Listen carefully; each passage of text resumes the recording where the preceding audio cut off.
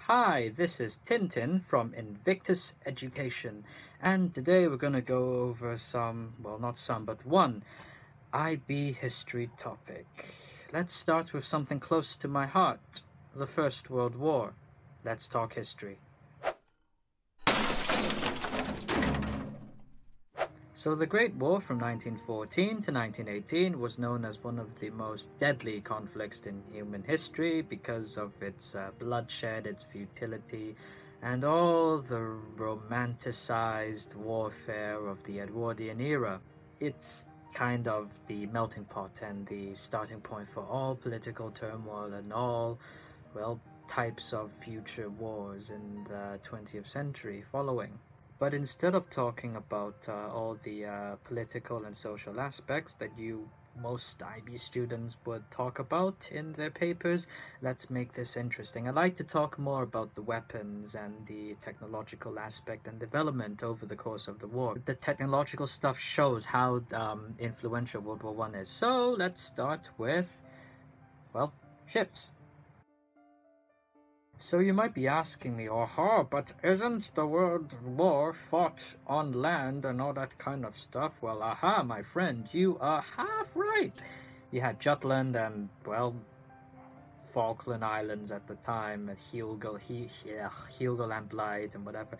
But we have to look at the arms race as a little bit of a precursor to the war. It's also technological stuff. I apologize for my speech. To illustrate my point, here is a model of the USS Arizona that I got at a lovely toy exhibition a couple weeks back. Now, Arizona is related to Dreadnought in the way that she is a super dreadnought. Look at this model anyway. Look, the guns even turn and you can elevate the guns. But that's not the point. The term that I used, super dreadnought. Every ship built after Dreadnought was known as a Super Dreadnought, and every ship built before Dreadnought was known as a Pre-Dreadnought. Damn you, Jackie Fisher, for creating such an awesome... Wait, that's pretty good, actually. You can see what I mean. Oh, look at them big guns. It's a huge main armament and a couple of secondaries and thick armor at the side. You see what I'm trying to illustrate here.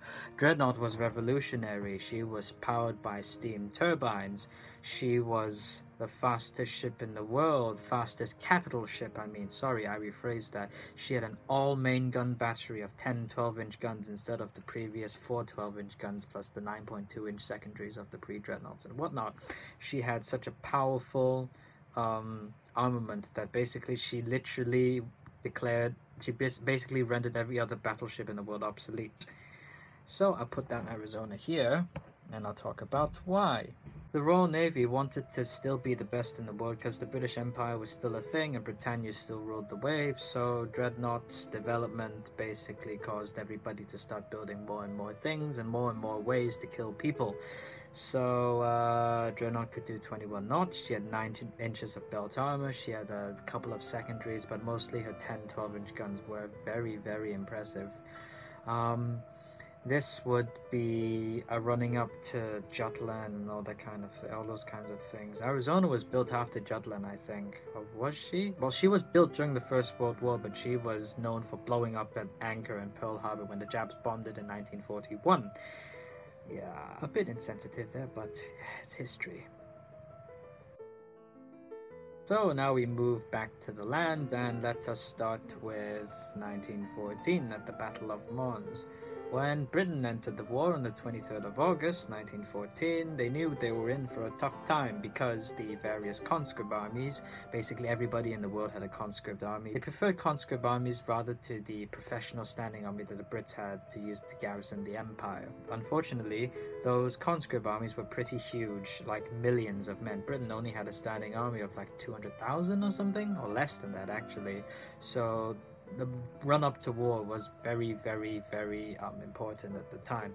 The British Expeditionary Force was armed with, I think, 2 Vickers machine guns per battalion or division. It was very rubbish, but every single man was armed with my favorite rifle in the world, the Lee Enfield. 10 rounds and a very, very efficient and fast bolt system. They could do them at minute. Every British serviceman was trained to do them at minute, or at least attempt to do them at minute, which was 15 rounds a minute, at a target 200 yards away, and they would all hit, all aimed, and they would all just pepper the target and turn it into Swiss cheese. It's very impressive. This professional training managed to decimate the German ranks at the Battle of Mons when the Germans advanced in massed parade ground formation, just carrying the rivals, and they just got shot to pieces by the Brits. This is the majority accepted notion, and as an IB student, you must remember, please cross-check your sources. There are two sides of the story. I actually did Mons for my history extended essay. You have two sides of the story. You have Mons, in which the majority accepted notion in which the Brits decimated the Germans, and then you have the revisionist side of things, in which they think the Germans did not suffer that many casualties and were not advancing in parade ground formation as per the majority accepted notion is. Oh no, Arizona's crane at the back for the seaplane is coming loose. Rifles versus old Napoleonic line tactics of massed advancing towards the enemy before setting down and then shooting the crap out of them. That doesn't really work well. New technology, well, not new, but pretty much modern technology and old antiquated tactics, with the invention of rifling and the fact that rifles were no longer muskets which you needed RNGesus to kind of hit anything at 50 meters. You basically had to develop. At the start of the war, nothing of that sort happened, which brings us to the stalemate after the end of mobile warfare, because both armies could now kill each other at unprecedented rates, casualties were high, and they decided to dig in. It worked, but once you dig in, you don't really want to come out, do you? So we advance into the stalemate years of late 14 and early 15. 1915 saw the rise of chemical warfare, and saw the first massed amphibious landings at Gallipoli. Yeah, it was a pretty shit year, to be honest. Going over the top was starting to become a thing as trench networks became more and more intensive and more deep. However, the Germans and the Brits both tried to break the stalemate, in which the Germans used poison gas, mustard gas, chlorine gas, phosgene gas, and various types of deadly chemicals that were spread across the battlefield. Poison gas was pretty effective in the way that when it was first used, no one knew what the hell it was, except that it was deadly. You breathed it and you started to burn and ache like hell, and then suddenly you died. It was very scary at the time.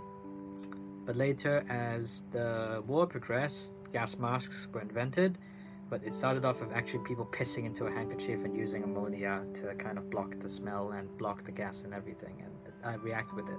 Gas masks were invented, respirator boxes, as we see at the end of the war, coming about.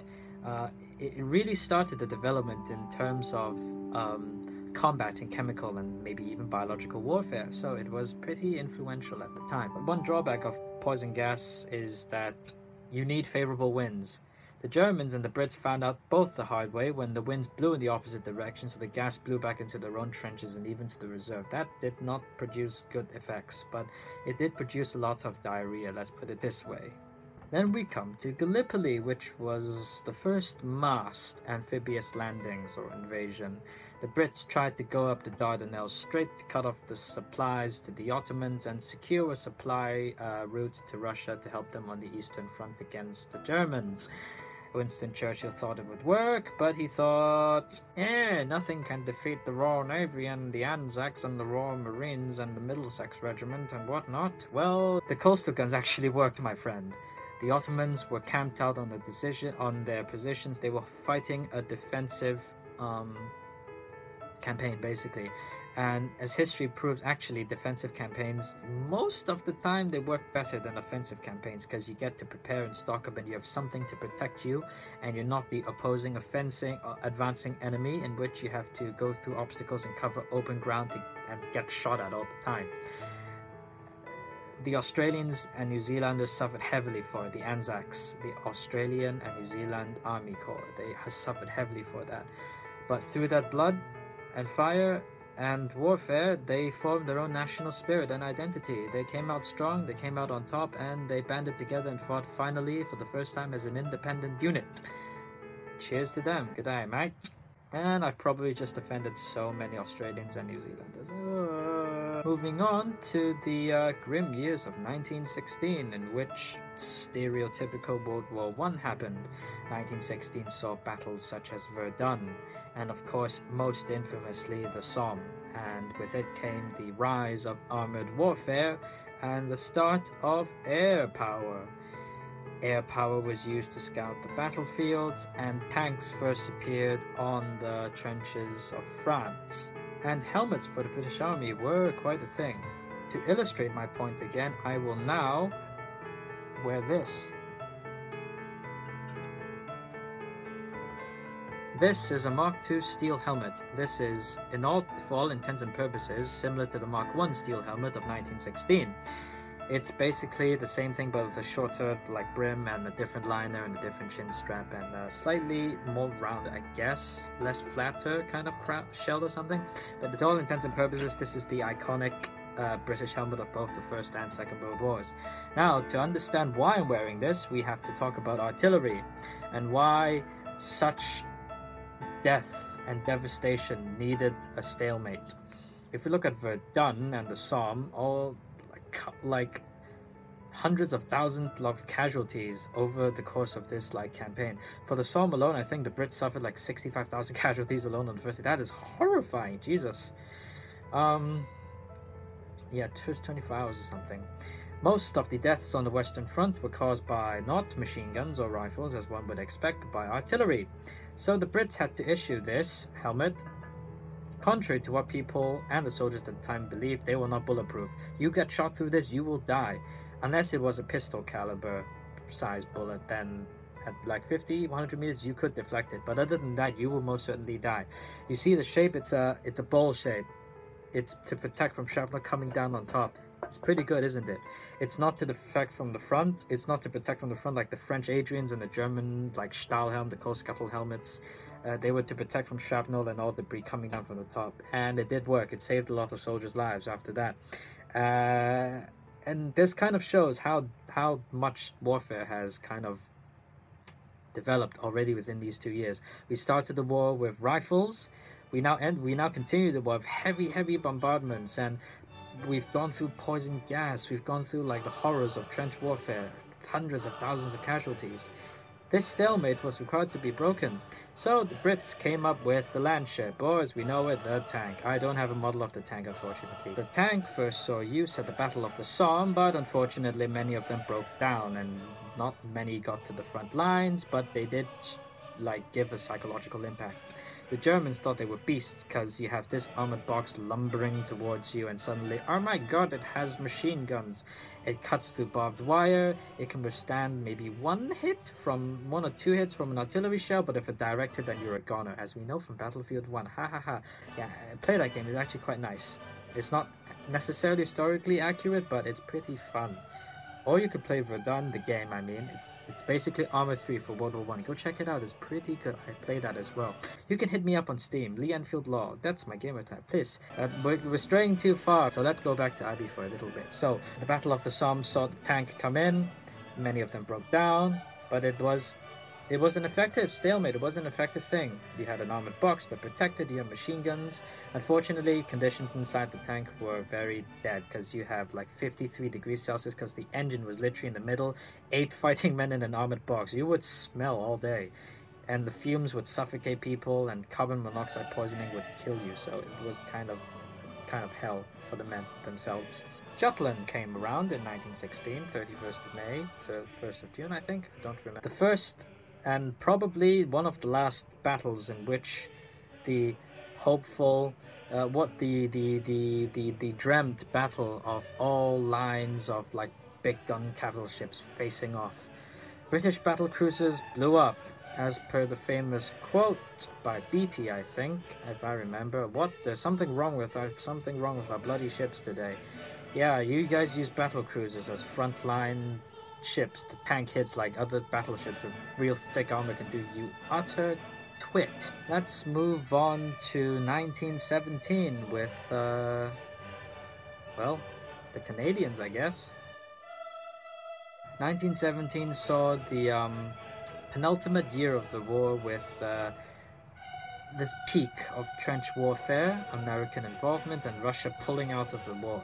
By this time, the war had been going on for 3 years. Everybody was tired and weary, but they still had to fight. You have the advance in automatic fire, so you had, instead of divisional machine guns, you now had portable machine guns, light machine guns at the platoon or a company or even platoon level. You had Lewis guns. The Brits had Lewis guns, the French had the Hotchkiss, the Germans had some sort of lightened variant of the MG08, I think the MG08 NA-15 or something. The advancement in portable fire made the death toll rise even higher, because not only now are you trapped in the mud and soil and death of France and Flanders, but now you get to die even quicker because everybody now has even more automatic weapons, which is kind of a bad thing if you're in the trenches and you're about to go over the top straight into no man's land. That's not what you want, is it? The Canadians kind of paid the ultimate sacrifice, but also, again, just like the Australians and New Zealanders in 1915, they forged their own national identity with Vimy Ridge and Passchendaele. Those two battles are very famous in Canadian history and in military history, and they do kind of display the ferocity and the spirit, the Canadian spirit, as the Canadian Corps just went up against the Germans. That's really admirable. Brave men, very brave men.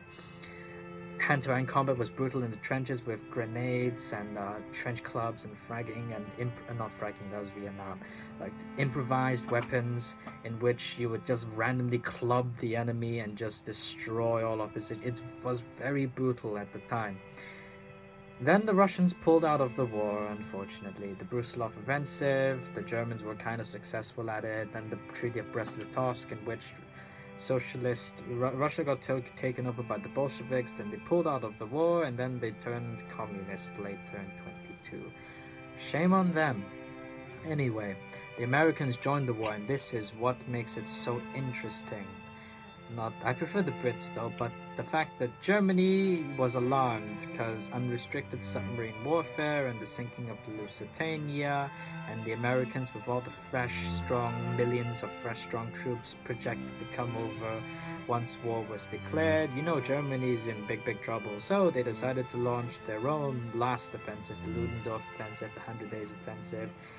Germany's 100 Days, as it's known, or other in Wikipedia and stuff. Americans brought with them more automatic weapons, more rifles, and much more artillery, let's put it this way.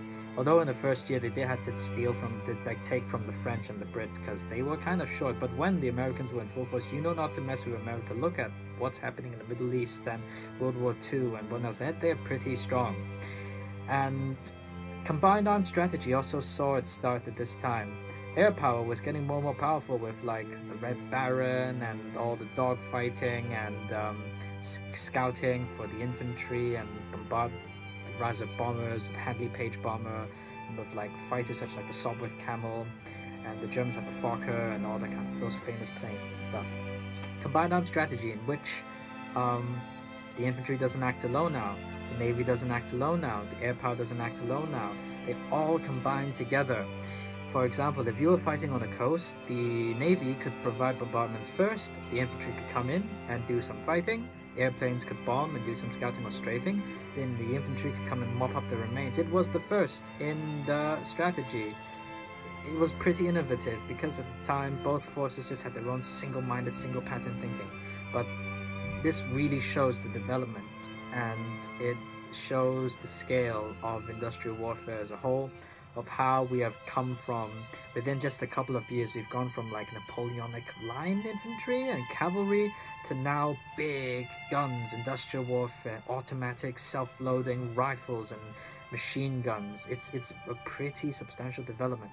Then let us talk of 1918, in which we see the biggest leap in technology.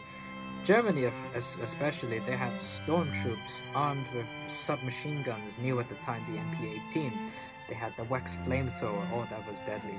And you had saturation bombardments to just pound the enemy, and you had hurricane bombardments to just literally just intense, just I cannot describe, like millions of shells can be fired within like a short period of time to Just destroy enemy morale, pound the enemy defenses into submission, hope to soften up the enemy, then follow in with portable automatic weapon armed troops like the submachine gun armed stormtroops, flamethrowers, grenades, shorter carbines, rifles, and then just storming in to clear the allied trenches, then punch a line through, punch a hole through, and then infiltrate, and then follow with another wave of normal infantry. That was really, really innovative. Another thing to note, it's not in the book, but it's worth knowing. Billy Mitchell, the father of the U.S. Air Force, it was called at the time, he actually he thought about landing paratroopers in 1919 if the war continued that long. He planned to fly British Handley Page bombers and slide American troops off them behind German lines. If that happened, that would have been the first paratroop movement ever. That would have been impressive, but yeah, it didn't happen in the end. The war ended, unfortunately. We see tank-to-tank warfare in the last few months of the war when the Germans had the A7V going up against the British Mark IV, 2 Mark IVs, I believe, 1 male and 1 female. In terms of tanks, the Brits had invented the Mark I to Mark V tank, and armored warfare was on the rise. The French had the Saint-Chamond tank, and most famously FT-17, the first tank in the world with a rotating turret, which was innovative. The Americans came in and took whatever, copied, and just took whatever everybody else had left over. Then the Russians just took whatever scraps everybody had to use in their own civil war after they pulled out of the war last year. 1918 was truly the peak, and we see at the time, for the first time in modern history, modern warfare was truly born. No longer was the imperial colonial skirmishing, flying column mindset ever going to rise again. Now it was the time for combined warfare, armored warfare, the rise of air superiority, the rise of automatic and self-loading individual firearms, and most importantly, the artillery got even more deadly and would go on, and all of these would go on to kill more people in the Second World War and even in the wars beyond. And this is why the technological aspect of the First World War is so interesting, because it was truly, those ancient romanticized weapons, this truly was the dawn of modern warfare. Thank you for listening, and please consider subscribing down below, and well, I may talk about more IB history stuff, more English, I guess, and my other colleagues will come in and teach you more IB subjects. Who knows? Maybe you even get to learn about entrepreneurship tips. Who knows? Subscribe and you will find out more. Yeah, thanks for watching. I hope it wasn't too much of a ramble, and I'll see you next time. I hope, if my boss doesn't kick me. Peace out.